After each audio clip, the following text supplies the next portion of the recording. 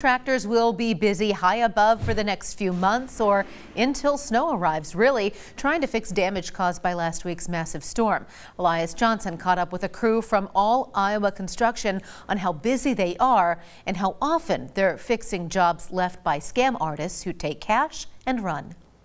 Keeping a roof over your head, the #1 goal really for any homeowner, and with thousands of Iowans waiting now on claims, assessors and contractors, crooks known as storm chasers, oftentimes posing as contractors, are looking to take advantage of Iowans desperate for help.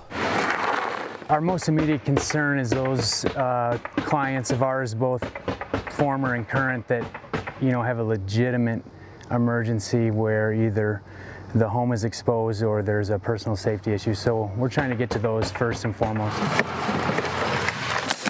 We're very busy.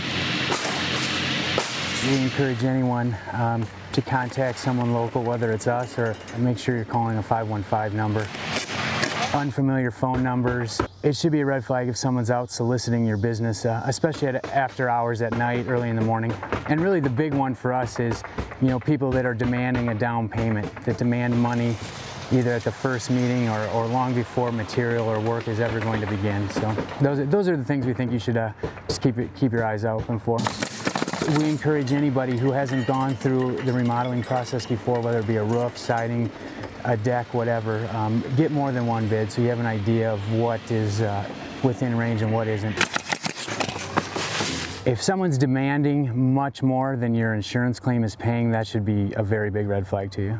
Too many times to count have we gone and finished jobs where people have been promised one thing and then been left with nothing but an empty pocket and checkbook. If you haven't been directly referred by a friend or a family member to someone, absolutely, Google, a great resource. But then again, take it one step further. If you're about to have 10, 20, maybe even $50,000 worth of work done to your house, take that extra 5 minutes, make 2 phone calls, call the Better Business Bureau. And I'm not saying everyone from out of state is necessarily bad, but a few phone calls can clarify a lot and prevent a lot of headache down the road.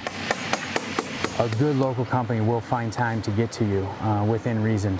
There's no need for you to have to open your checkbook that first night, that first week, maybe even that first 3 or 4 weeks after the storm. So just patience is key to this.